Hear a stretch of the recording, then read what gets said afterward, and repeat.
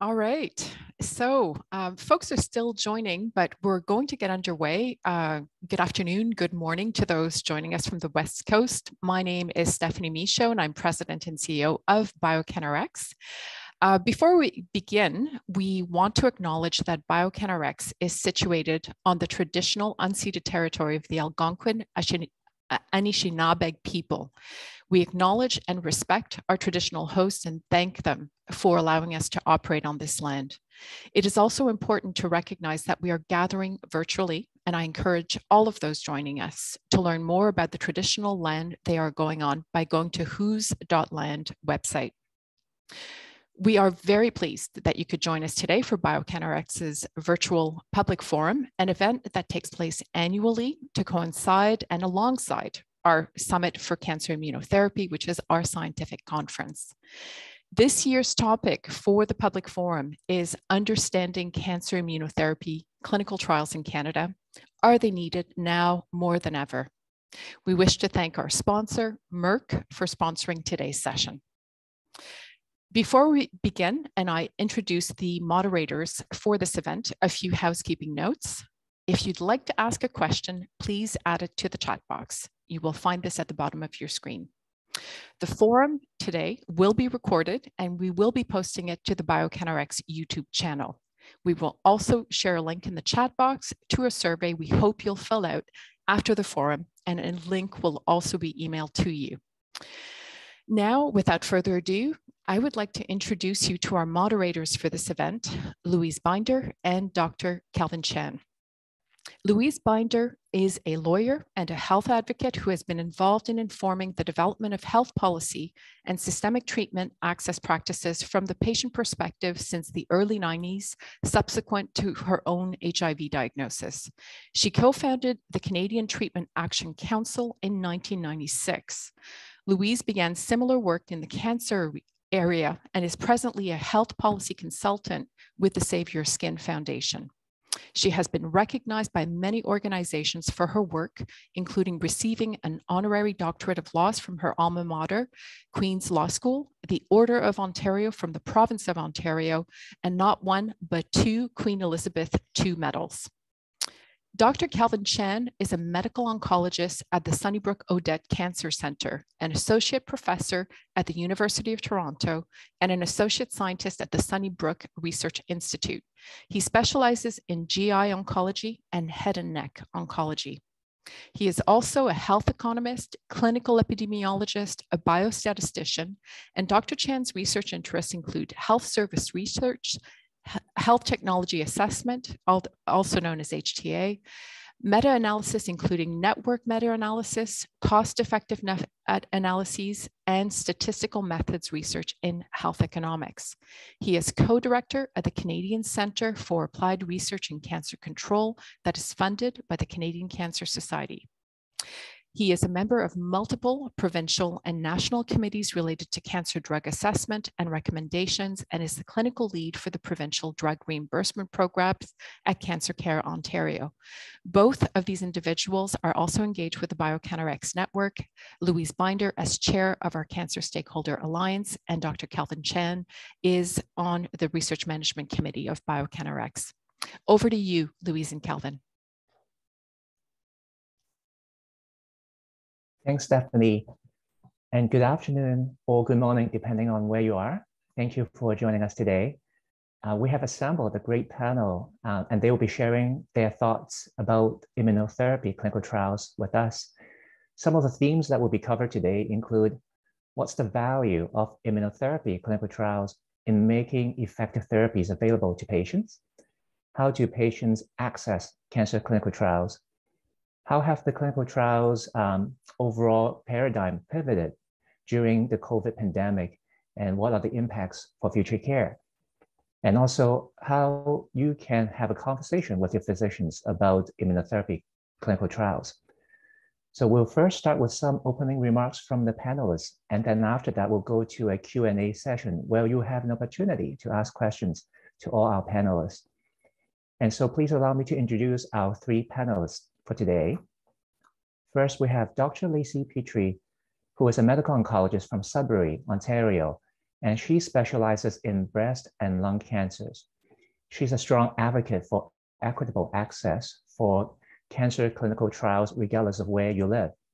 She's currently the lead for clinical trials at her center and is a local principal investigator on several clinical trials involving breast cancer, lung cancer, and head and neck cancer. She's also an assistant professor at the Northern Ontario School of Medicine, and she's the lead of the Ontario Health Cancer Care Ontario Systemic Therapy for the Northeastern Ontario region. And next, we have Dr. John Bell, who is an internationally well-known thought leader in oncolytic virus research and development. He's a senior scientist at the Ottawa Hospital and a professor of medicine and biochemistry, microbiology, and immunology at the University of Ottawa. He's well known to us as the scientific director of BioCanRx, Canada's immunotherapy network and a network of centers of excellence.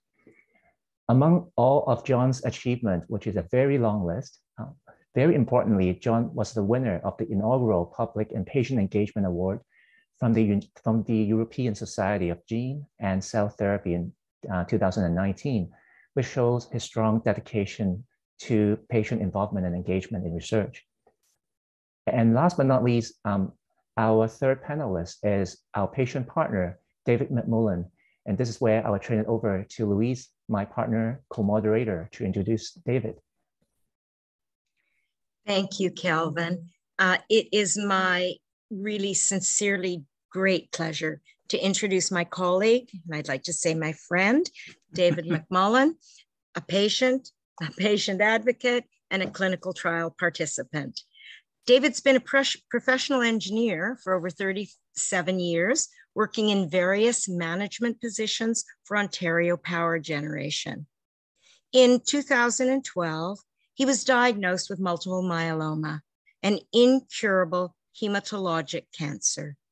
He's been treated with 2 stem cell transplants and numerous other treatments, including participation in a phase 1 clinical trial, which of course will be the main subject of our chat with him today. He is actively involved in numerous organizations representing patients, and particularly Myeloma Canada, a national patient-based organization and a charity, and the National Myeloma Canada Patient Advisory Council, which he founded. I could go on and on about David's amazing accomplishments for cancer patients without ever doing him justice. And so instead, let's turn it over to him. You're in for a great treat. So David, please tell us a little bit more about yourself and your experience with cancer. Wow, Louise. Well, first, thank you so much for that tremendously kind introduction. And thank you to BioCanRx for including me in this panel. It's certainly something very meaningful to me. One other experience that has benefited me in this area is that for several years now, I've been a patient representative in the Canadian Cancer Trials Group, which plans and conducts cancer-related clinical trials. I'm also a patient representative in a national organization called CADIF, which makes recommendations to provinces about funding treatments based partly on results of clinical trials. But even more importantly, I have tremendous gratitude that I have lived for as long as I have, with this incurable disease, and that I am as healthy as I am. And that's largely due to the life-saving treatments I have received, which are all a result of research and, of course, the loving care of my dear wife, Erica. However, these treatments were no longer working well recently. So earlier this year, my doctor and I started conversations about possible clinical trials. And this summer, I started a trial using an immunotherapy called a bispecific antibody. The results so far are encouraging.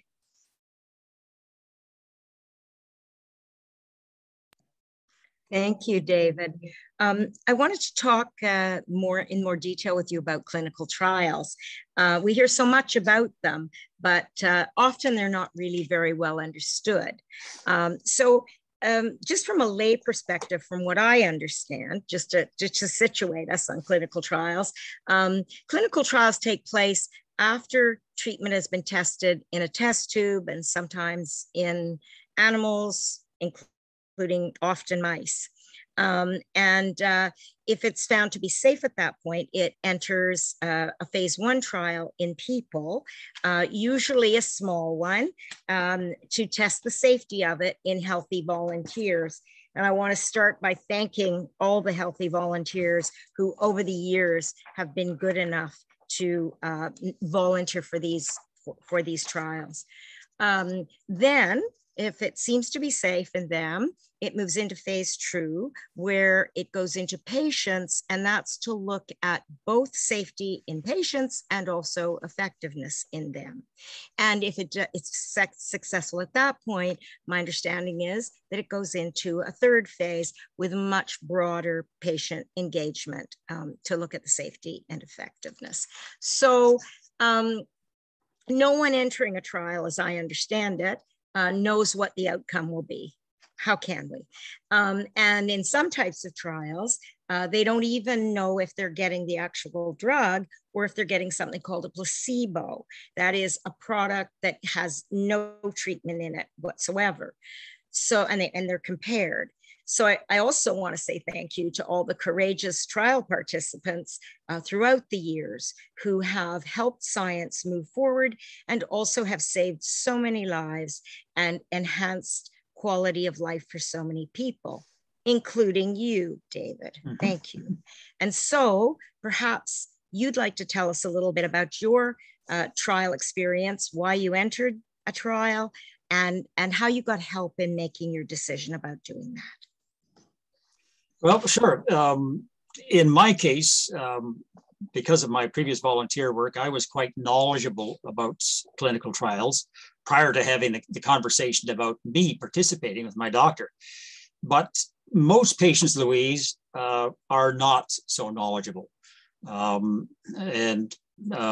my case, my conversation went well, not just because I was informed, but because my doctor was a very strong proponent of clinical trials, more so than many oncologists. And for this reason, I would encourage patients to not be shy about respectfully asking their healthcare team about clinical trials as possible options for now and for some time in the future.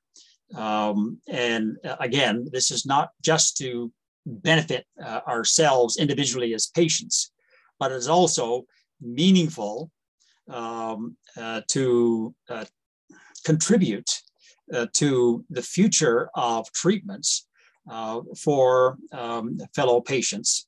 In my case, it'd be fellow myeloma patients. The other thing, if your doctor knows that you are interested and open to the possibility of a clinical trial, then your doctor is more likely to take the time to discuss it. God love our doctors. They are tremendous professionals and human beings, but they all have a tremendous amount on their plates. So many of them really don't want to spend a lot of time talking about trials with a patient who isn't open to the concept. So if you demonstrate you're open to the concept, then your doctor is more likely going to take the time. So thank you, Louise. So maybe you could talk a little bit about your perspective about the importance of clinical trials. Sure. Well, and there are, there's a number of perspectives. Again, from a very selfish point of view, it offers treatments that would otherwise not be available, such as the one I'm on now, which so far is encouraging. But again, it is immensely gratifying and meaningful to have a part in making lives better for my fellow, in my case, myeloma patients in the future. There are some other advantages that I think we'll talk about later too. So I guess the flip side is what would you say are some of the challenges and barriers that people face to accessing trials? Yes. Well, one of the first things that comes to mind is it does take time. And there's some inconvenience. There's the inconvenience factor of participating in clinical trials. There could be, some costs, some out-of-pocket costs, and if you're working, time off work. But I believe that usually the benefits of the trials or taking part in a trial, outweighs that the time involved and the inconvenience involved. There are other challenges for some patients, or well, I'd say most patients who don't live in a big city or close to a major hospital, a major cancer treatment center. It might mean that trials may not be as readily available.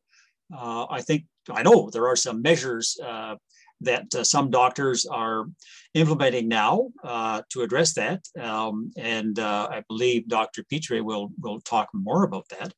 But yes, there can be a barrier if you live in a remote location, or even in a smaller center, an area with a smaller hospital.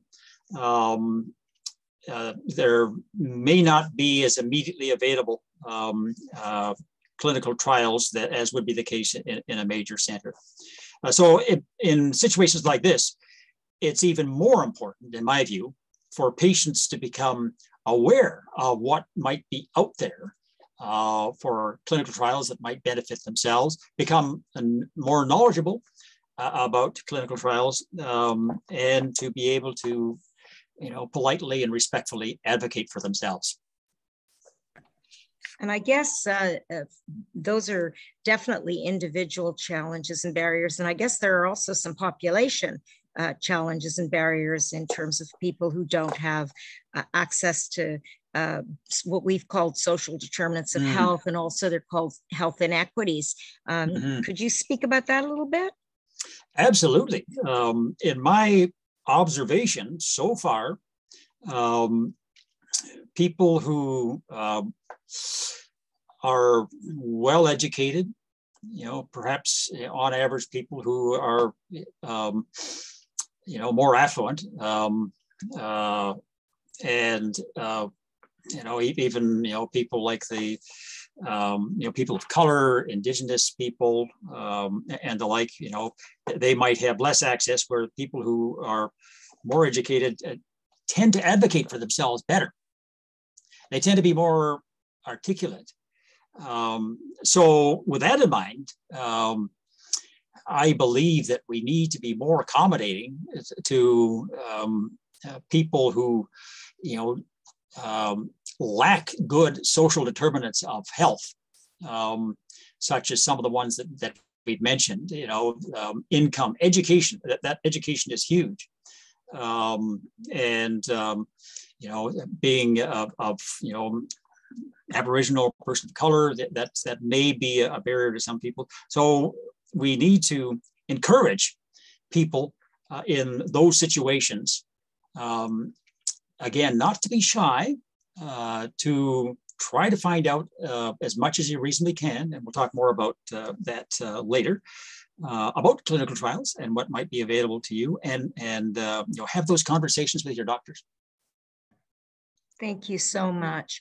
I could talk to you all day, as you know, and I think sometimes I have, but I guess we'll have to turn it over to the other experts on our panel. And so I'll turn it back over to Kelvin to introduce some questions to them. Thank you, Louise. Thanks, David and Louise. I think with that really important message from David and the discussion between David and Louise, it really set a very important context for our next two discussion. So with that, I think I'm going to turn it over to Dr. Lacey Pitre. Lacey, the floor is yours. All right, I'm hoping that you can hear me and I'm hoping that you can see my slides. And given I can't see anybody other than my slides, I'm going to have Kelvin, if you could say, yes, I can hear you and see you, that would be perfect. Yeah, you're doing great. Thank you. Wonderful. Okay. Well, first things first, I want to thank you, Dr. Chan, for that kind introduction. And I also want to thank BioCanRx for this opportunity to share our work, and also for this opportunity for me to learn more about what you do, which I think is incredibly important. And so my job today is to actually take you on a bit of a voyage. And I want to bring you to Sudbury, Ontario, which is where that tiny little red star is. And I'm going to tell you that it is currently snowing here. So it's probably a good thing that this is a theoretical voyage and not a true voyage, because you probably don't want to be here today. But ultimately, I want to talk to you about Northeastern Ontario, which is that sort of large green area on the map of Ontario. And the reason why I want to talk to you about it is because it's a very unique area to be a patient, and it's a very unique area to be a doctor or a cancer doctor, which is what I do. So I am a chemotherapy, immunotherapy, and targeted pill therapy doctor. And myself and our group, our job is to make sure that cancer patients in Northeastern Ontario get the best care possible. And it's a big task because this is a big area. So the Northeastern Ontario is actually almost the size of Poland.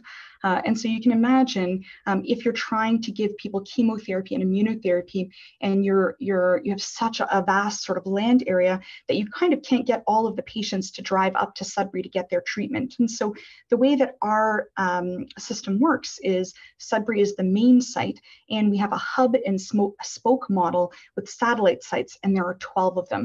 So Elliott Lake and Cochrane, Kapuskasing, Kirkland Lake, Timmins, these are places that are part of our hub and spoke model. And some of those sites are as far as 700 kilometers away. And so because of that geography, the doctors are in Sudbury, the cancer doctors are in Sudbury, and the patients get their treatment as close to home as possible. And so because of this, over the course of the many years that we've been providing care across this sort of vast swath of land, we've become experts in providing virtual care. So prior to COVID, we were seeing 1 out of every 3 of our patients virtually. We were the biggest users of virtual care. Obviously, post-COVID, a lot of things have changed, and we'll talk a little bit more about that later. But what we are very good at here is giving patients chemotherapy and immunotherapy and other treatments who are very far away from us. Okay. Some days we are really good at this, and some days the struggles are very real. One of the biggest struggles that we've had is operating clinical trials. So we want patients to get the best care. We want them to get similar care if they were in Hamilton, Ottawa, or Toronto, but trying to do that here and trying to have the number of clinical trials that we need in the number of different cancer sites has always been a struggle. Right now we have about 20 clinical trials open, okay? And so the question is, why do we care about having clinical trials in Northeastern Ontario? And the answer is really easy for me. If I was a cancer patient, I would want to be able to have access to a clinical trial. And I want my family members who live here with me to have that same access without having to travel far away from home. And participation in clinical trials is a good thing. And we've already heard a little bit about that, but you get the best standard treatment that's available. Even if you're not given the new treatment, you're followed very closely. And there is a chance to help others and improve the way that we treat cancer in the future, and that's a beautiful thing. There's also this problem in Ontario and in some of the other provinces where Canada will say, yes, this drug is appropriate, and yes, this drug is the right drug, but there's this delay or this lag where patients in Ontario may not get access to the best drugs because of all the administration that needs to happen before every person gets access to the drug. And so there are these special things called phase 4 clinical trials where the drug has been approved.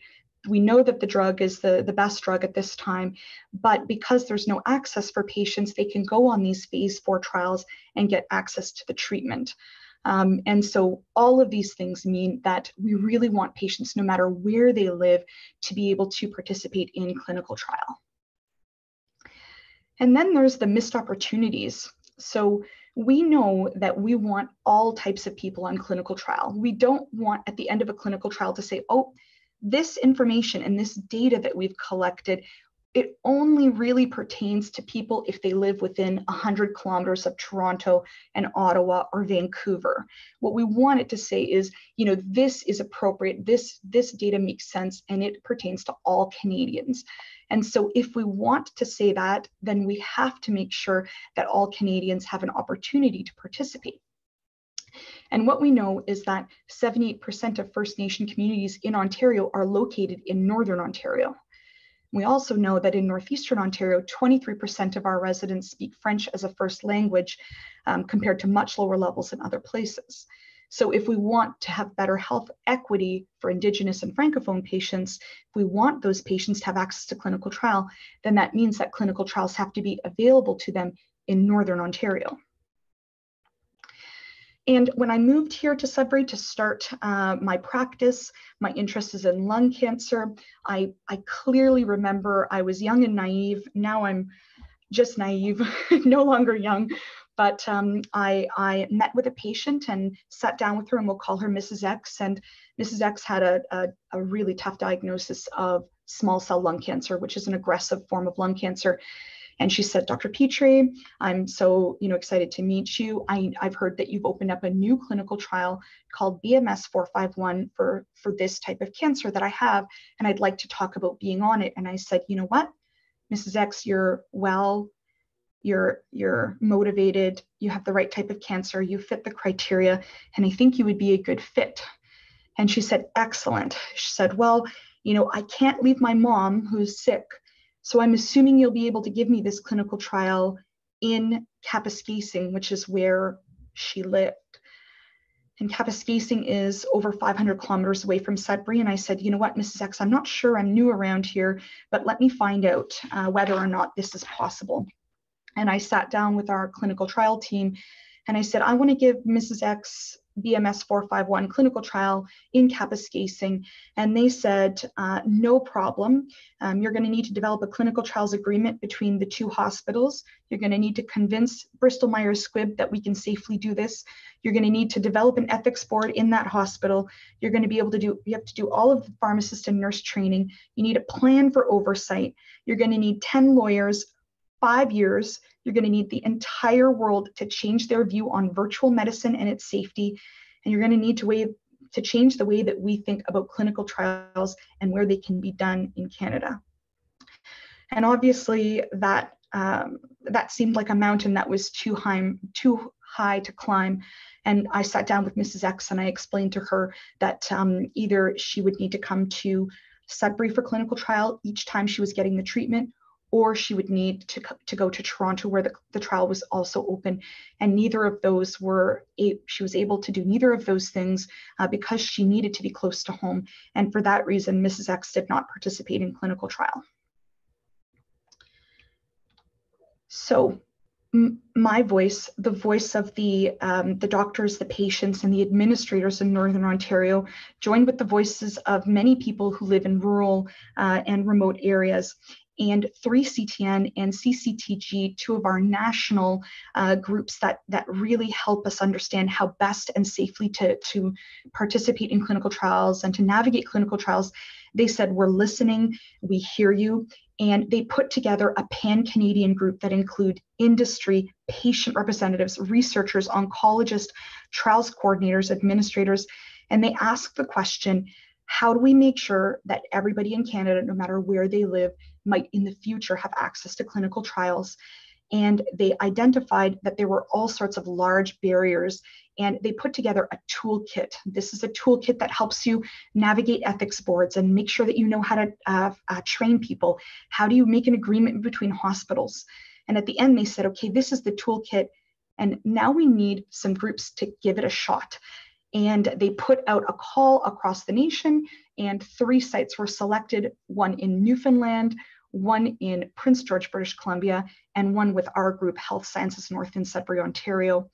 And as simple as it could possibly be, they said, here are some resources, here is a toolkit. Try to open a single clinical trial in one of your satellite sites, and let's see if you can do it.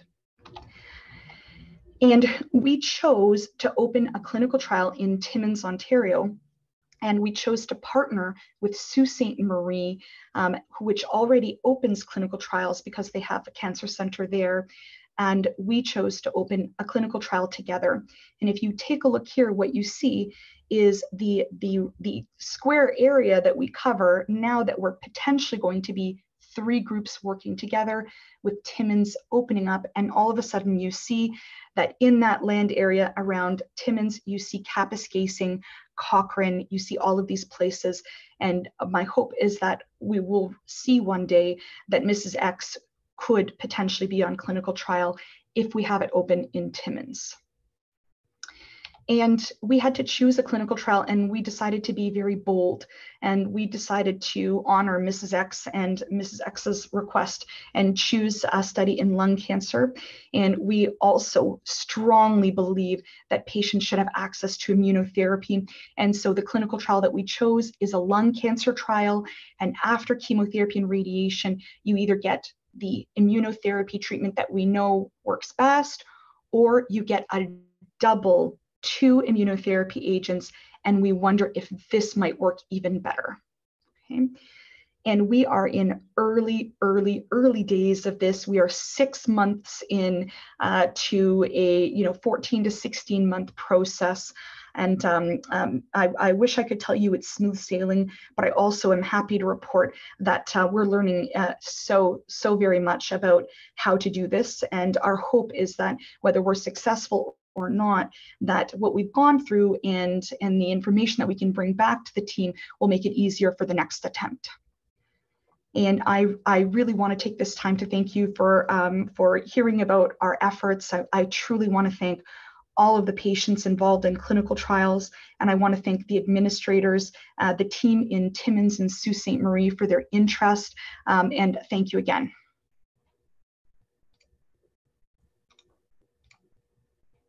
Thank you, Dr. Pitre.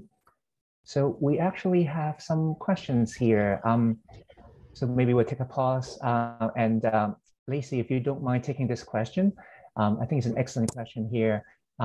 So for patients who decide to participate in clinical trials, sometimes the concern is that whether they may get the placebo rather than the experimental treatment. So what does it mean for the patient? What's your thought on that?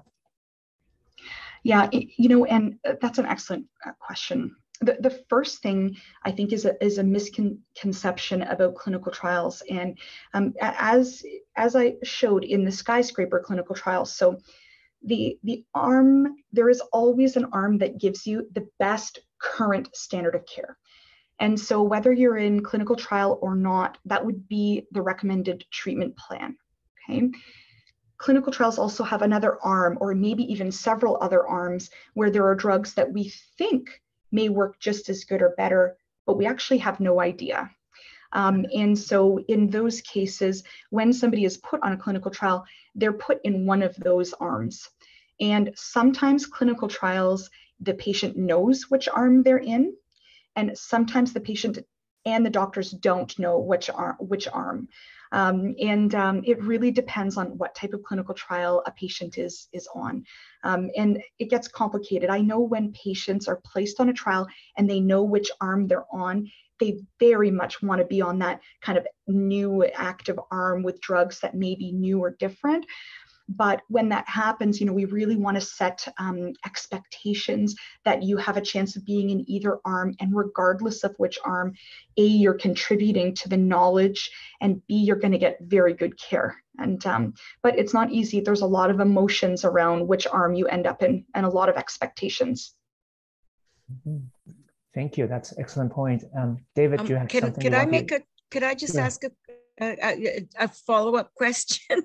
Absolutely. Sometimes, is it true, Lacey, that sometimes these days, because of the small groups of people, there's actually only the one arm, which is the drug that we're testing? Does that happen too?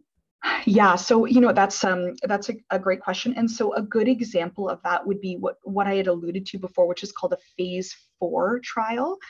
So a phase 4 trial is, okay, we've done a phase 3, we've compared it to the standard.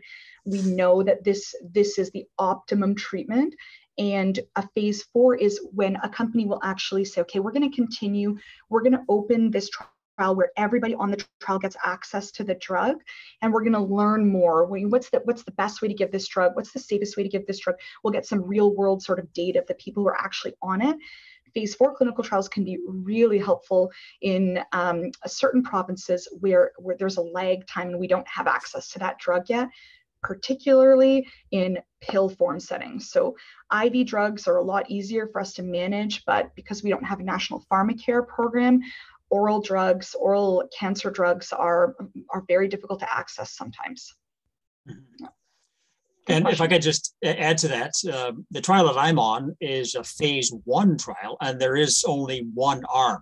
So all of us get the treatment. But as Dr. Pitre explained, if you're on a trial with more than one arm and it might be randomized and some people get the trial drug, everybody else gets the standard of care. And the only time it might be a placebo would be if the standard of care is just for monitoring, like there is no treatment. So I think it's not very often, Dr. Pitre, you know better, but it's not very often where patients in cancer trials get just a placebo. Yeah, you are completely correct. And, you know, Dr. Chan would potentially be a world expert on some of these questions, but definitely the standard is you have to get the best care that we know of at this time. Otherwise, the clinical trials would never pass any of the ethics approvals, and there are multiple before you can open up trials. Yeah. Honestly, before we open up a clinical trial here in Sudbury, and I know the team in Toronto feels the same, I ask myself, would I put my mother on this clinical trial? Would I put my best friend on this clinical trial? And if the answer is no, then we don't talk about it, we don't open it. I think that's a great way of thinking about that. And there's a follow-up questions in the chat box asking about when does a patient find out if they receive the placebo or the experimental drug? I guess that goes to the concept of blinding. So Lacey, do you want to take that one? Yeah, that is another excellent question. And not all clinical trials are blinded. So blinded means that the patient and the doctor don't know which arm, which type or active drug the patient is getting. And that seems a little silly. I think when I originally explained this to my mom, she didn't really understand why that would be the case. And, you know, I explained it's because if I know what the patient is on, then I might be biased in my interpretation of whether the drug is working or not. And so blinding seems silly, but it actually is incredibly important. And in this case, when a patient's cancer starts to grow, that is one time when we would unblind and understand where they were, which arm they were in, because that can sometimes help us in the future understand what drugs we can consider next. And there are many other times if somebody is very, very sick and we're trying to understand what's happening, there are reasons to sort of unblind, but generally during the entire course of the treatment, myself and the patient wouldn't know which arm they're on. Thanks for the explanation. I think that's wonderful. It's often a confusing concept. There's also one more question in the Q&A box. Interesting question, I think, is also for you, Lacey. It's a question about, does it take a lot of money to open the clinics for the craft trial? Yes, so much. Yes. And so I just think that's such a really good question because it's relevant, and I'll explain. So when we run a research department, we want to have balance. So we want to have pharmaceutical trials because those bring in sort of more money. And we also want to have academic trials. And academic trials are actually really important too, because they're not tied to any drug, not tied to any pharmaceutical company. They're only tied to the questions that we want to ask for patients. So, do we really need to give that much radiation, and do we really need to give that much chemo? Those are the types of questions that we ask with academic trials, but those are run by universities and they're run by CCTG. So we need a lot of funding to ask those types of questions. It's actually one of the reasons why we chose Skyscraper, that clinical trial, because it's a pharmaceutical trial, and we're hoping at a certain point that some of the things that we need, like for example, we need a trials coordinator who only works virtually. Our hope is that we'll have some extra funding to be able to hire that person so that the expertise can sort of remain in Sudbury as our trials coordinator sees those patients virtually with the doctors, the chemotherapy and immunotherapy nurses, and the administrators in Timmins doing everything they can. Yeah. Good question. The answer is yes. Too much. Always an interesting and challenging questions to figure out sustainability for our clinical trials machinery. I think that why don't we do one more question, and then we should probably move on to our last panelist. So I think this is also a question for you, Lacey. The question is about whether there's a possibility to see more and more of the type of clinics and clinical trials opening in every remote areas. What's your vision on that? So, we are in such early days, and I can't stress this enough. We're in day one really of trying to understand, is this feasible? And the question has to be every single day, is this safe for patients? And if we ever get a signal that this is not safe for patients to have them on a clinical trial in a remote or a rural area, then we have to pull back and we start again. That's patient safety is always number one. We would absolutely love that. We have 12 satellite sites, and in an ideal world, we would be able to deliver those treatments in each of those satellite sites. That would be perfect. But really, in the long term, there are so many possibilities if we truly believe in virtual medicine and we believe in this idea of satellite sites providing clinical trials. Because one day what I see is I would love for my site to be a satellite of Princess Margaret, and all of those amazing clinical trials that would be available there that we could potentially work through the ethics and the regulatory elements, and we could open those clinical trials here, and then patients would have just vast access. That would be a beautiful thing. Right now, it's a bit of a pipe dream, but the first step is graft. That's perfect. I think with that, we'll turn it over to Dr. John Bell as our third panelist, who will be telling us a little bit more about clinical trials, immunotherapy clinical trials from his perspective as a scientist. Dr. Bell actually has kindly pre-recorded his presentation, just because that could theoretically be technical challenges. So he very kindly has made the preparation ahead of time for that. So I will turn it over to the BioCanRx technical expert to play Dr. Bell's recording. But Dr. Bell is actually with us in person as well, so he'll be able to take questions afterwards. Thank you.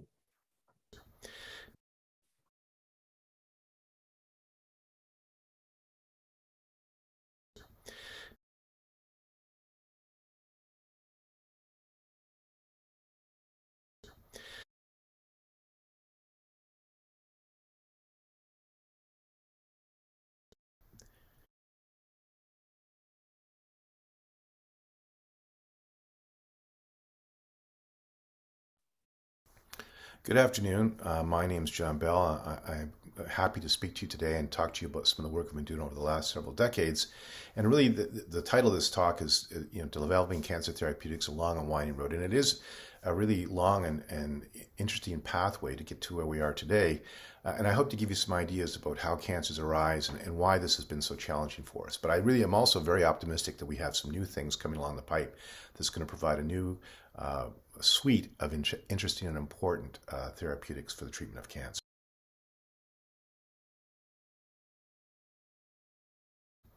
Now, just for context, if I said to you, I know a woman who's undergoing cancer chemotherapy, an image like this might come to your mind. She's being treated with chemotherapy, it's attacking her cancer, But unfortunately, it's also attacking her normal tissues. So she's lost her hair. But worse than that, the chemotherapy is attacking her immune system, suppressing her immune system, maybe making sores in her mouth and so on. And so the problem with chemotherapy is, although it attacks the cancer, it also attacks your normal tissues. You have what we call a very narrow therapeutic window, where the chemotherapy is able to get the cancer, but leave the normal tissues unscathed. And so that's really the challenge with chemotherapy. What we're all aiming for is to get something we call cancer-targeted therapies, therapies that attack the cancer only and leave normal tissues unscathed.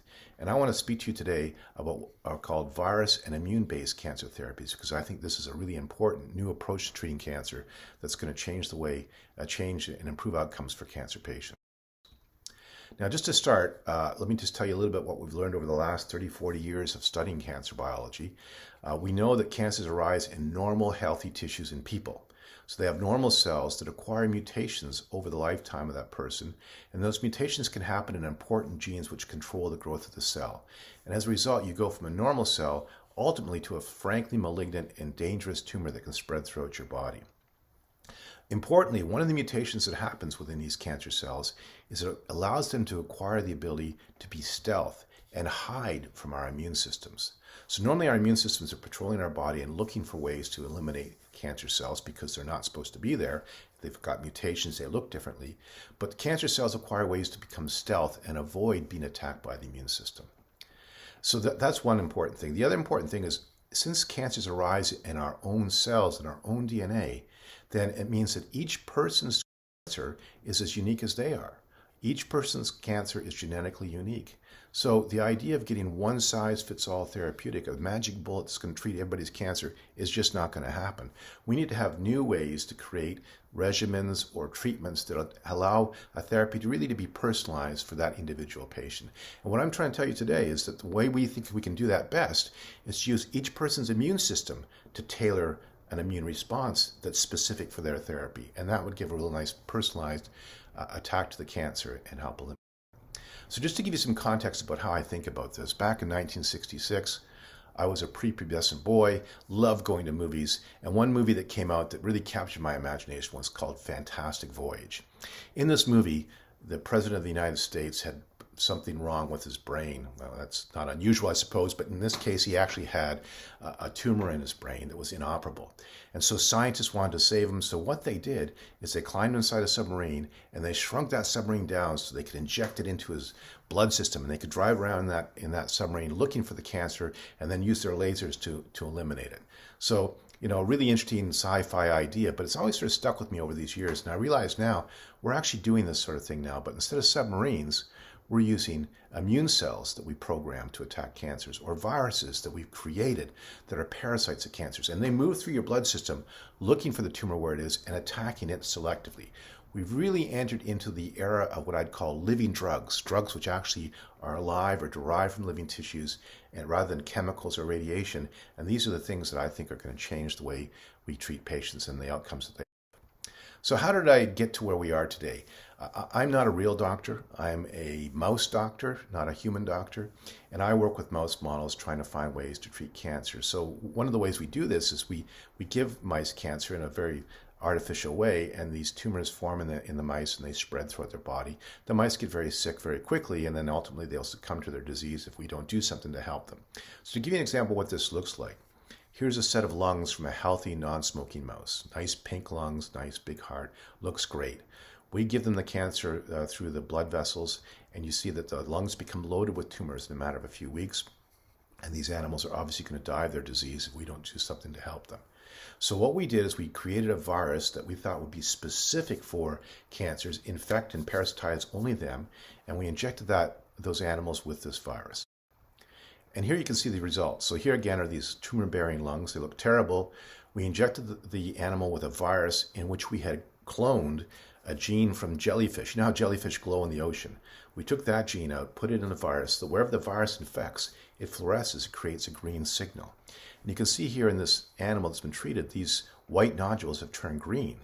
Where there's pink tissue and no tumor, it stays dark. So we had created a very selective virus that can infect and kill tumors, but not normal tissues. This is one of the things we're aiming for. So quite excited about that. And ultimately, all those animals were cured of their disease, and everything looked really great. So I was excited about this. Went to speak to my boss, about it. My boss is Rebecca Auer, Dr. Rebecca Auer, who's a very brilliant woman and cancer surgeon who works at our cancer center. I said, Rebecca, look, isn't this great what we've done? And she said, well, that's fantastic, John, but let me point something out to you. In fact, whether you notice it or not, mice are not men. And so what you've found in the mice is great, but you really need to do clinical studies to figure out if this is going to work. You need to have clinical trials so you can see if it's not working, how you can make it better. So I just want to touch now on a couple of clinical studies that we're involved in that allowed us to see how these viruses were working and what we could do to make them better. So here's one. This is a friend of mine, Dave Bartlett, who works as a surgeon in Pittsburgh. And he had a patient who, you can see this horrible mass on his arm. He was a patient who didn't have health insurance and didn't go in and get treated until it actually got to quite a bad stage. And then Dave was allowed to treat him by injection right here, which is just shown blown up at the top. This is the area where he injected. So before treatment, it looks like this. After treatment, you can see the virus has gone in, starts to eat away at that tumor, and ultimately that area of injection is cleared. But even more importantly, if you look at this big ugly thing here, you see over time that it's getting smaller and smaller. And so we were really excited about this and thought the virus is eating through this tumor. But when Dave biopsied that part of the tumor and it looked for virus, there was no virus there. But what there was there was immune cells. And so the act of the virus infecting the tumor had awakened the immune system to recognize this cancer as foreign. So the viruses initiate the infection, start to kill a tumor, but it's really the immune system of the patient that helps it eventually disappear and go away and stay.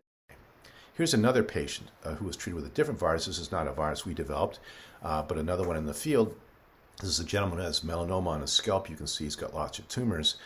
When they were injected, you can see actually, if anything, it looks a little bit worse. There seems to be new growths here. Some are swelling and looking worse. But that's only because the virus had gone in and began to infect and call in the immune system. And these tumors started to swell a little bit like a sprained ankle. In this case, we combined the virus with an immune therapy. And what you can see over time is that this looks a bit worse, but starts to get better. And ultimately, this gentleman had a complete response, and his tumors were cleared everywhere as a result of combining this virus therapy with immunotherapy. I just want to end with telling you about one other new example of how this is working and why we're so excited about immunotherapy.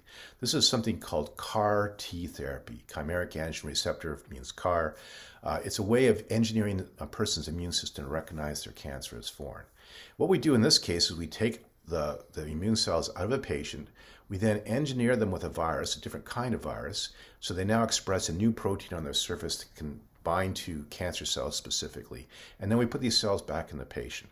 So what we're hoping to do is get these immune cells that are activated and engineered with the virus to recognize cancer cells, bind onto them, kill them, and destroy them. So does this work? Here is probably one of the greatest stories that you'll hear about how this can work. This is a story of Emily Whitehead, who back in 2012 or so had unfortunately developed acute lymphocytic leukemia and was going to die of her disease. She'd been treated for a couple of years and everything was failing. And you can see this poor young girl at this stage is really in the terminal stages of disease. In fact, at this point, her parents were told there was nothing else to be done for her. So they agreed to put her on a clinical study, a clinical trial being run by a friend of mine, Carl June. And this involved using engineered T cells to see if they could actually find a way to kill off this young girl's leukemia. And she was the first pediatric patient to be treated. Turned out it worked amazingly well. She had a great response, and here she is, this should be 2021, 9 years later, beautiful young girl who's having a great life and has become cancer-free. So it just shows you how the power of clinical studies. We learned a lot from what Emily went through. We're making better CAR Ts now. We're getting better treatment responses.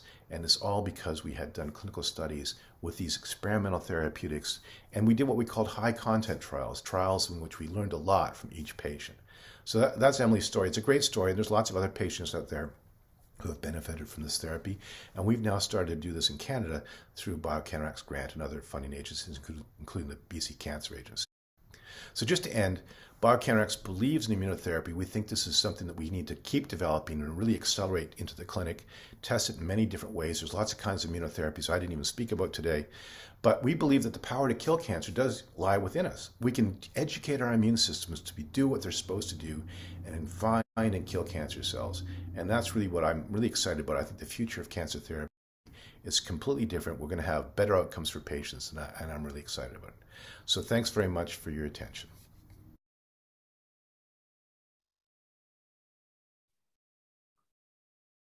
Thank you, John. And I think with that, we'll be opening up for questions from all the participants. And I think maybe if all the panelists can turn on their camera as well for discussion. Just looking at our Q&A box, I think maybe to help us get started, I think we've talked about clinical trials and importantly, immunotherapy related clinical trials, and sometimes may not be very clear to patients or even to people in the clinical space. What are some of the key differences and what does it mean to patients in terms of access to care and other aspects? I don't know if any one of you want to take a crack at this. Lacey, if you don't mind me picking on you from a clinical perspective, and maybe after that, maybe John from a research scientist perspective. And then after that, maybe David, from your personal experience, if you don't mind helping us thinking about immunotherapy clinical trials versus other clinical trials. I'd be happy to start. So I think it's important to understand that although immunotherapy sounds very new, we actually use it in clinical practice for almost every type of cancer at this time. And so 5, 6, or 7 years ago, we were doing mostly clinical trials, and immunotherapy was, very nerve-wracking to be using because we knew how to use chemotherapy. That was old news. But using immunotherapy, there were all sorts of side effects that we were starting to, see, and we wanted to understand. And so now we use immunotherapy every single day. We probably use as much immunotherapy as chemotherapy in the clinic downstairs, and we use it in almost every disease site. And the key thing is that when we're using immunotherapy, sometimes the immune system gets almost too activated, and so it can do some bad things in the sense that instead of just attacking cancer, it can attack things like the lungs or the colon. People can feel short of breath. They can have bad diarrhea and run into some big problems. But what we're seeing now is that we have much more experience in managing these side effects. And unlike chemotherapy, immunotherapy has a bit of a turn-off switch. We can give somebody steroids and we can kind of put the immune system to sleep a little bit. And so a few differences are in immunotherapy trials, we have an on-off switch that we can use. And chemotherapy is not like that. Once I give it, there's no takebacks. And so sometimes it's a little bit easier to sort of manage those side effects. The second thing is when you have a patient on immunotherapy, they might get a bad arthritis because of the immunotherapy, and you might need a rheumatologist or an arthritis doctor. Or they might get irritation to the colon and the rectum, and you might need a gastroenterologist or a gut doctor. And so when you're running a trial with immunotherapy, you really want to make sure that you have the right doctors around to help you support those patients. Whereas chemotherapy, we sort of know what we're managing and we know what we're getting into. But also immunotherapy, in my estimation, as well as it's borne out in clinical trials when they're used head-to-head, seems to have quite a few less side effects than chemotherapy. And so the trials are a bit easier to run, but when you run into a side effect, it can be a bigger problem. We need to use our turn-off valve, which we hesitate to use because we want that immune system strong. I'm not sure if I quite answered that question, but hopefully David will clear that up for me. Sure, unless John, if you'd like to mention anything. Well, just to follow up on a comment that John made, he mentioned CAR T-cell therapy, and this is something that is being used more and more now, certainly in the area of blood cancers for lymphoma, leukemia. In myeloma, it's still very much in the research world, and it's showing promise, but I think we are a little ways away from using that as a standard of care treatment in the clinic.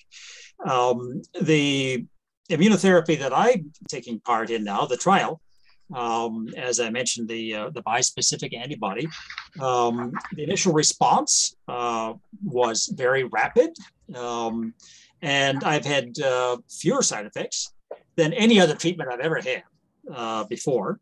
And this might not be the same experience for everybody, but for many patients that I know, the side effects of the immunotherapies, just as Dr. Pitre explained, are usually milder than for the previous therapies that they had. David, could I, sorry, just before Yes. I just want to ask a little clarifying question, if you don't Sure. mind. Yep. I know you do a lot of work with patients, and what we've heard from Lacey and John, and particularly John, about immunotherapies is so exciting, but it's fairly technical. And I'm wondering how we help maybe through your work or other people's work to sort of create some knowledge translation, if you like, to explain these things. You're an expert, but other patients aren't. Are there ways to help patients understand this in a kind of lay way? Well, yes. The immunotherapies the treatments tend to be, somewhat disease specific. So for example, an immunotherapy that would be potentially beneficial for me would probably not be beneficial for a lung cancer patient. It might be, but chances are it's a different type of immunotherapy. So I think a lot of that knowledge is best coming from the doctors who work in the specific field. Like, for example, myeloma, it'd be myeloma doctors. Lung cancer, be lung cancer doctors who would know the specific immunotherapies that are beneficial to that particular group of patients. And the challenge there, and I know some doctors are really good at this, is explaining things about immunotherapy or any other type of treatment in terms that patients can understand. So a suggestion that's a, and many doctors do it very well, and I'm sure Dr. Pitre does it well, just from knowing you a little bit. But there's an opportunity there that we do quite a bit in the myeloma community, but in other types of cancers, for doctors who are specializing in that particular type of cancer, to educate the patient group, patient population for that particular type of cancer in the immunotherapies. As far as anything that somebody could read, there's Google, of course, but I think the best thing is to hear directly from a doctor on, what is a particular immunotherapy for, your cancer, how does it work, what are the benefits, side effects, etc. Yeah, I mean, Dr. Google, I've never seen any of his medical certificates. So no, I'm highly suspicious of that particular doctor. Yeah, right, yes. John? Right, Yes. John? Yeah, I just, if I could, can you hear me okay now? Is my connection better? Good. So I think Lacey and David sort of nailed it on the head. What we need to do here is we need to have more trials in this space. When I mentioned Emily Whitehead's story, for instance, Emily, and it's a great outcome for her, but the reality is she was the first patient on trial, and unfortunately she almost died from the treatment because we didn't know how we were doing it. Fortunately, because it was done in a trial setting and we had some really smart people looking at the problem, she was treated with a drug which is actually used for rheumatoid arthritis. Sort of out of the never would have thought to do this, but because the people following her were very careful and were watching, they recognized that she was producing a new hormone during the treatment that was one that they'd seen for rheumatoid arthritis. So they very quickly treated her with that drug, and it saved her life, and she's now gone on to have a complete cure. And that drug is now used routinely for CAR T therapy in combination. So we learn so much from each one of these patients. It's amazing, and hopefully many will benefit. In hematology, many do benefit from it so far, which is great. But we just learn so much each time because we follow them very carefully. And David, I hope you don't mind me saying this, but when you're on trial, you're a bit of a guinea pig because we're constantly poking you with needles, I'm sure. And what we're doing is getting samples so we can learn from you, and then the next patient down the road will do well and maybe have even fewer side effects. I think, as Lacey mentioned, we have some control over this treatment and we're getting better at it, but the long-term side effects probably are going to be better in the end when we figure this all out than they are currently for chemotherapy. There's a study I mentioned to Steph that a follow-up of kids who were treated with chemotherapy and cured of their disease have a 30% shorter life expectancy. They often will die in their 50s instead of in their 80s, and that's because there's cumulative problems with chemotherapy that we just never recover from. So I think that now we're in a great spot where we're starting to learn more, and there's going to be some more hiccups along the way, and maybe major hiccups, but I'm confident that the beauty of it is once you educate your immune system to recognize the cancer as a foreign thing, it'll keep attacking it and keep it at bay. It's got memory. It remembers what's going on. And so when the cancer tries to come back, the immune system attacks again. So that's at least the vision and the dream of it all. Mm-hmm. Just to follow up on that, since I started the trial 3 months ago, I've had more than 100 vials of blood drawn for research. And I'm totally on board with that, even though I won't know the results. That's done, behind the scenes. And the blood drawing is done in a way that, minimizes discomfort for me. But I'm totally happy being a guinea pig in that regard, John. Great, that's good. We'll poke you some more. But actually, okay. What's interesting, David, is that particular therapy that you're on, it's like CAR therapy. It's using an antibody to link an immune cell to a cancer cell and destroy it. So it's yes. It's another version of it. So it's actually really cool, and that's something that you can keep being treated with. And so fingers crossed for you. Oh, thank you. That's why it's called bispecific. It hooks onto the cancer cell and also onto a T cell, which is part of the immune system. Yep. Great. And John, actually, there's a question from the audience, I think, related to your presentation. And I think the question is about what, in your opinion, what's the biggest hurdle about translating your work from mice to human? I think MS means mice here. If I misunderstood, please send the question in again. Let's assume that's the meaning. Yeah, it's a great question, actually. And back to Lacey's point, this costs a lot of money, unfortunately. And right now, our government doesn't recognize the value, in my opinion, of clinical studies. And so they don't fund clinical studies. And to my mind, people are now benefiting from these clinical studies, even in phase 1. It's quite clear. So to me, this should become part of the care, the patient care package, and government should help support these clinical studies because they do cost a lot of money. So although David very kindly gives us his blood, there's a lot of people behind the scenes having to analyze that blood and so on, and that costs money, and the data collection costs money, the study coordinators, as Lacey mentioned, all these things are a cost that needs to be borne somewhere. And if our government doesn't help out with that, then we're dependent upon pharma companies, as Lacey said. And, I think it's much better for us if we have a different source of cash besides that allows us to do the kinds of studies that people really need. And I think people really want as well, because these are something that, as Lacey mentioned, we live beside the United States, but they have many, many more options for treating cancer patients than we do, unfortunately, right now.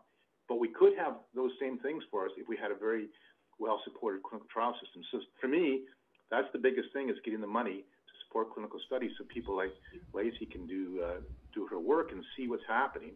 And then, call me up and say, that's a great idea, John, but do you see what happened? This patient, had this problem, and then we can adjust it and tweak it very quickly and get it to a better spot. Another thing that happens with me in this trial, aside from drawing the blood, I spent 6 days so far in a hospital. They treated me very well. I'm not sick, so I felt fine. But it was for observation, to learn as much as possible about any side effects that I might have in any regard. So again, I'm totally on board with that. The more they can learn from me, the better it will be, not just for me, but more importantly, for future patients.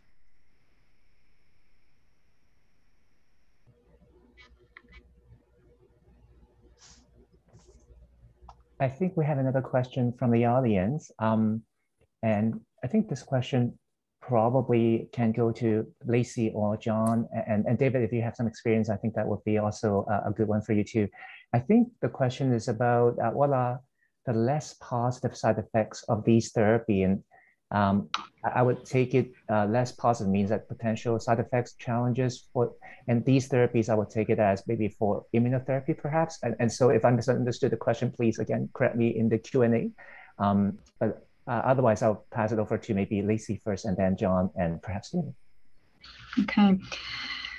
So as a few of the panelists have alluded to, there are different types of immunotherapy. And the type of immunotherapy that we're using really frequently in solid tumors, so cancers like breast cancer and lung cancer and kidney cancer, as opposed to blood tumors, is we call them PD-L1, PD-1 inhibitors or CTLA-4 inhibitors. You don't need to remember anything like that.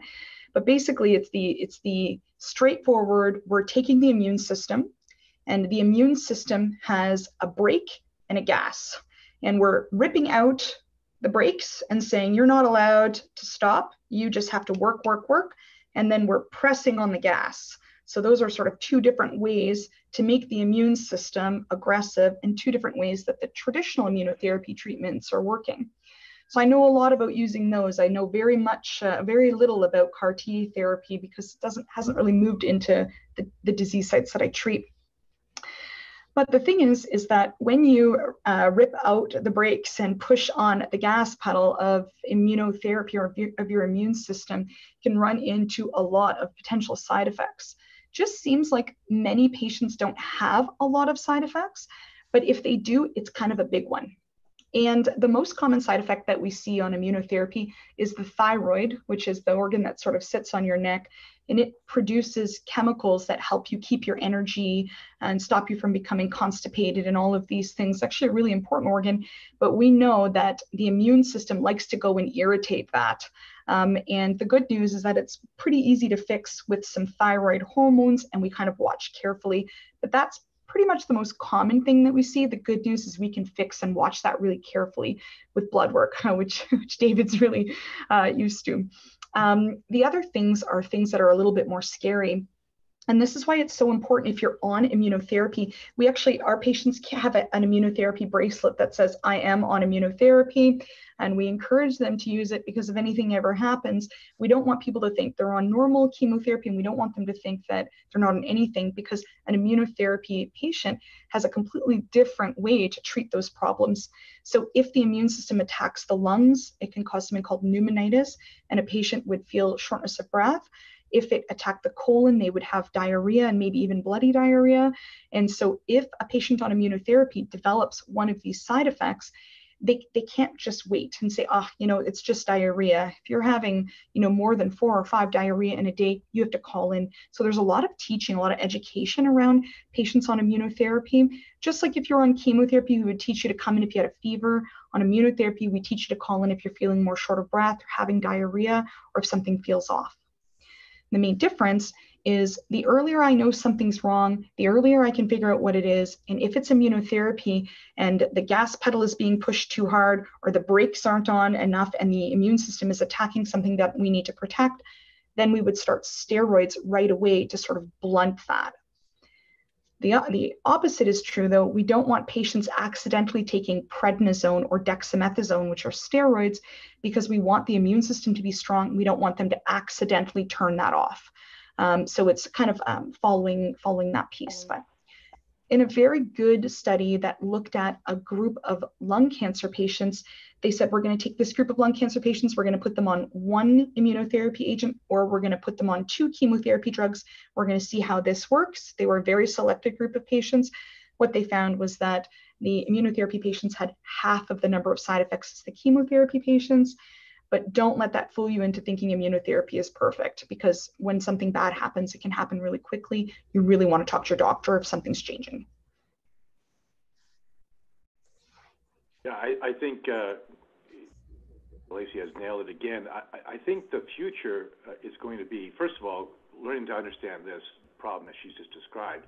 But right now, when we give immunotherapy, the way we give it is, again, maybe the term is systemically. The immunotherapy goes everywhere.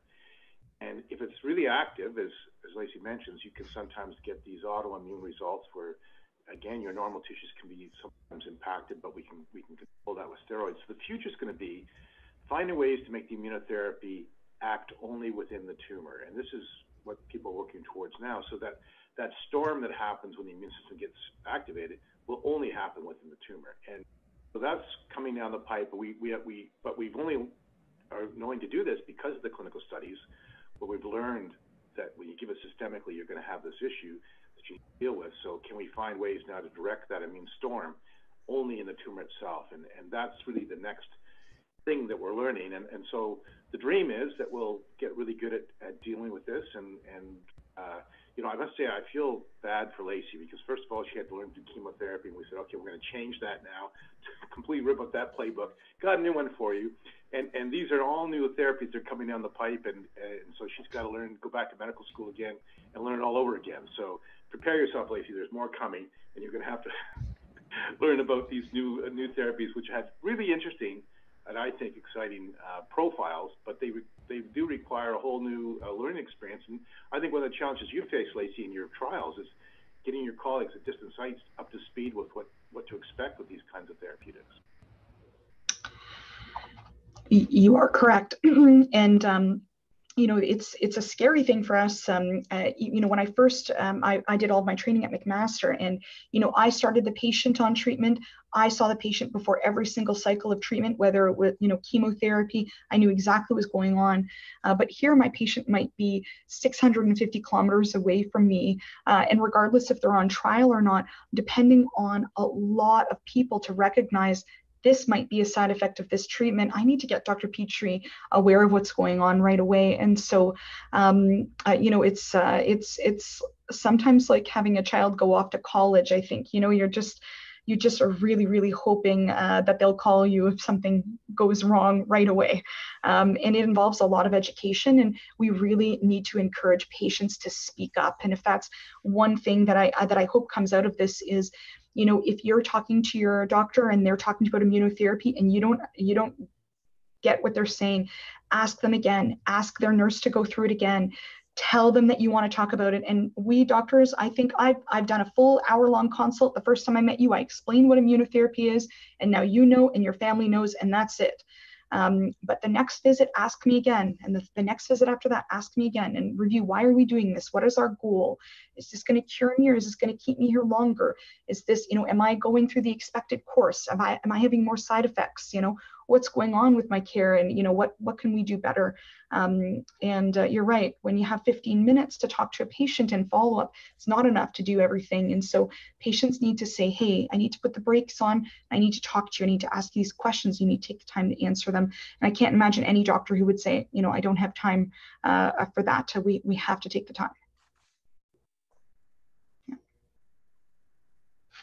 And could I just say that on behalf, I'm going to speak for you, Dr. Pitre. My guess, and you can correct me, is that no matter the fact that you're going to have to learn a lot of new things, the fact that it's going to make such a profound difference in your patients is worth the education, I'm suspecting, from your side.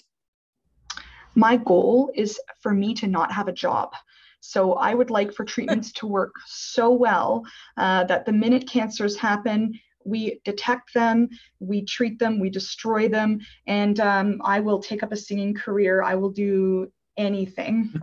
I will not get paid. I will not get paid well for my singing career. But yeah, and also I firmly believe that, you know, in 30 years, when my career is hopefully winding down, hopefully I've paid off my student loans. You know, that I'll look back and I'll think, oh my goodness, what a Neanderthal I was, you know, in 2021, and look at the strides we've made, and look at how personalized this medicine is. And then I think that's sort of what we're dancing around right now, is a lot of the treatments that we're using are not personalized. Chemotherapy is not personalized. It's not meant for your body and your cancer. And even the traditional forms of immunotherapy that we're using routinely are not personalized. They're trying to convince your immune system to do what we want it to do, but we're really just being very non-specific. But things like CAR T and things that like John are talking about, where we're taking the immune system and like a dog, we're saying this is the scent, this is what we want you to get, and then we're putting our trained dogs back in you as the immunotherapy, as the immune cells. This is the way of the future, and my hope is that I will absolutely be out of a job. And I hope that Lacey, you and I will get to retire early. That'd be so good. Actually, there's a follow-up question I think that ties into the side effect discussion well. So maybe I'll ask that one first. And then there's another very good question about, as a community, what we can do about clinical trials and new immunotherapy to make it more accessible and affordable. So that may be the second question we'll come back to. So first of all, the first question about the side effects. The question was about, so what do we do when side effects happen? Do they stop the treatment immediately, or do they try to decrease dosages, or what are usually the management strategies? So maybe this one, Lacey, if I can turn it to you. Yeah. So this is the paradigm shift for doctors like me who treat patients with immunotherapy. So chemotherapy generally, if you give 100% of the chemo dose, you might get 100% of the symptoms. And so the next cycle, if somebody had bad side effects, you go down on the chemotherapy dose and patients feel better. It's not like that with immunotherapy, and we're learning so much about what doses of immunotherapy, do we have to give it every 3 weeks? Can we give it every 6 weeks? Like, how often do we need to give this? And it's complicated, but one of the things that we've learned is that coming down on the dose of immunotherapy doesn't really change much. You need an interruption. So what's happened is the immune system has started to, it's lost its brake pedal, and it's you've pushed on the gas, and so the immune system is just acting really aggressive, and it's lashing out. It's hitting things that it shouldn't, like the lungs or the colon. And so what you need to do is you need to interrupt that cycle. And so you give steroids, you calm down the T cells, you calm down the immunotherapy treatment effects. And then for a period of time, you give that patient a break and you say, okay, what's going on? What's going to happen? Is this patient going to recover from those side effects? And usually they do. And if they don't recover from those side effects with steroids alone, then you need to add something else, like one of those drugs that you would give if somebody had rheumatoid arthritis that calm down the immune system. And then depends how brave you and your patient is. So sometimes you restart, and sometimes the side effect that they had was so dangerous that you say, we can't. But what I tell patients is, if you have a really big, bad, nasty side effect to immunotherapy, we're not going to panic. You're going to tell me right away. We're going to fix the problem. And then we're going to watch you potentially. And I actually have more than one patient in my practice, and I almost want to knock on wood because I don't want these effects to go away. But one of them had a terrible pneumonitis, or an inflammation in the lungs after immunotherapy. This was 4.5 years ago. I've never had the courage to restart the immunotherapy because this patient got very sick, and their lung cancer has never changed. So they have been off of therapy for 4.5 years after this big side effect. And so it presumably the cancer is still there, but being kept under control long-term by this kind of severe immunotherapy side effect. So even sometimes patients who have terrible side effects, the long-term effects could be greatly beneficial. We don't know enough about those patients. That's another incredibly important subgroup of patients, these long-term responders. What is it about them that keeps this cancer under control? And how do we replicate that in everybody? How do we make that every single patient? Thank you, Lacey. This is really good. Looking at the time, I think we may be looking at possibly the last question. But before we go there, I think someone from the audience, Claudia, want to share with us a story that she had 30 treatments of BCG for bladder cancer. And since then, there was some side effects seemingly because of the need to take thyroid medications for the thyroid, as well as arthritis. But she's now 5 years with no signs of cancer. That's a very, very good story to know that, Claudia, you're doing well. Thank you for sharing that. With that, I think we probably will be going to the last question for our panel. So the question is, how can we as a community make clinical trials and new immunotherapy drugs more accessible and also more affordable to cancer patients? Very, very difficult questions, but it's a very important questions for us to think about the future. So I think with that, David, would you mind sharing your thoughts with us on that? And then after that, perhaps with Lacey, and then with John, thinking about the future from a science research perspective? Sure. Well, the first thing to make immunotherapies more accessible is what we're talking about now, more research, clinical trials to determine which immunotherapies work. Some of them might require some adjustments, some tweaking, but that is step one. And then, of course, these therapies need to be reviewed and approved by the regulatory agencies like Health Canada. And then there's, discussions with the primarily the provincial governments and organizations like CADIT and similar organizations that determining, the pricing. I mean, that's a whole separate topic of discussion. But the biggest thing we can do now, again, is continue with the great research that is underway. I know there's a lot of interest. Just as an example, 2 weeks from now, the American Society of Hematology, which has hematologists from all over the world, takes place. And, the big topic of discussion will be immunotherapies. And for us in, the myeloma world and other hematologic world, and I'm sure solid tumors as well, it provides encouragement and hope for us in the future.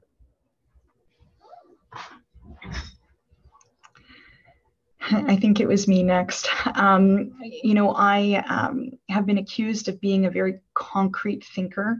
I think, David, Kelvin, I think you guys are often thinking nationally and you're thinking provincially, and I really I'm in awe of that ability.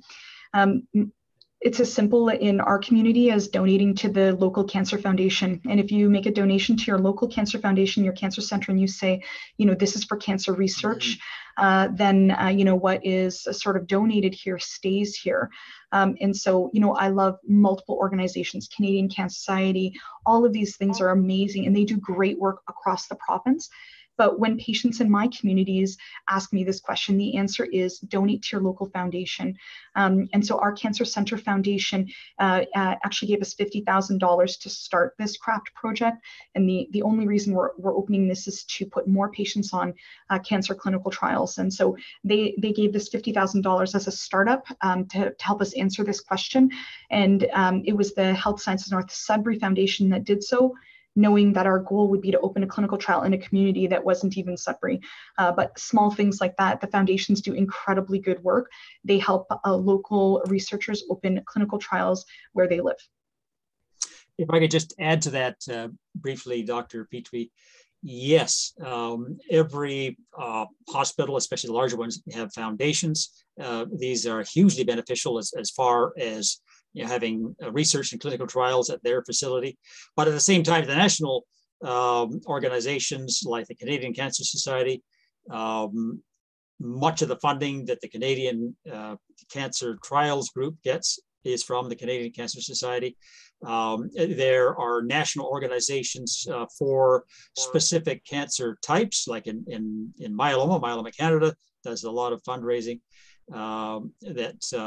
So the combination of local and national fundraising, if you're thinking of a cause to contribute to, please consider that donating to a cause that's going to fund research in your local communities and across Canada. David, excellent point. If the Canadian Cancer Society and CCTG didn't exist, the ability to open clinical trials in Sudbury would not exist. So the framework and the development of trials and the dissemination of trials and the monitoring of trials is of critical importance nationally. And that's an excellent point. And everybody's said all the right things already, which I completely agree with. I think the other thing we should do as a community, though, is reach out to our MPs and say, cancer is important for us. This is a big deal. We need to have people. We need the government to pay attention to that. The government should have to be involved in supporting things like clinical trials, biomanufacturing for clinical trials. These sorts of things I think are really important. The last thing I'll say is that, the cost of these immunotherapeutics do come out very high at the beginning. CAR T therapy being one of these is really outrageously expensive. But we send people south of the border at about $1 million a piece to get treated. So BioCanRx decided, let's stop doing that. Let's do it ourselves. And we're now doing it ourselves, doing what we call point-of-care manufacturing at individual hospitals to produce CAR T therapy. It seems to be special on CTV about one of our patients who's doing extremely well. And I think that there's a will in Canada to not make $1 billion, not to become billionaires, but actually do something good for the country. And we're manufacturing CAR T therapy now for about a fifth of the price that you have to pay for the commercial product. So I think lots of us want to get behind this and say, look, we want to do the thing that's right for Canadians and for Canadian patients. And we want our government to do what's right for us too. And that is to support research and because I think that's critical for all of us. Not even just for cancer, for heart disease, for many other kinds of things that impact our lives on a daily basis. So that would be my suggestion to all of you, is to write a letter to your MP and say, hey, this is really important to us, so do something about it. Yep. And John, particularly for cancer, almost half of Canadians alive today will have cancer sometime in their lifetime. A quarter of us will die from it. So cancer impacts essentially every family in Canada. And that message we should get across to our government representatives to show the importance of funding cancer and innovative therapies, like you mentioned, where you can produce these immunotherapies at much lower cost. Thank you so very much, David, John, Louise, Lacey, Kelvin, and everybody who has attended this session. On behalf of BioCanRx, this was absolutely outstanding, and I would like to thank our moderators and our panelists who are shown here for this incredible and insightful discussion that we had today. I would also like to take this opportunity once again to thank our sponsor, Merck, without whose support this kind of activity and in addition, our Summit for Cancer Immunotherapy could not take place. As a reminder to everyone who attended the session today, we have posted the link to the survey in the chat. You'll also be receiving an email with this link, and we would invite you to please fill out the survey. These are sets of data that we pay very, very close attention to. And so please, if you could take a few minutes to fill that out, that would be greatly appreciated.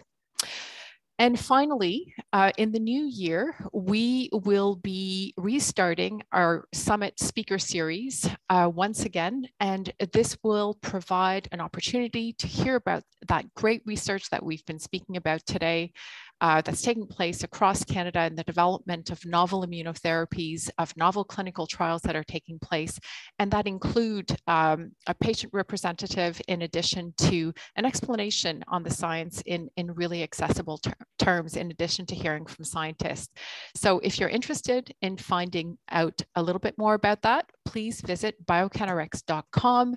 And if you wish to do so, please sign up for our newsletter as well. I'd like to extend a very sincere thanks to everybody across the country who joined us today. Great. Thank you so much.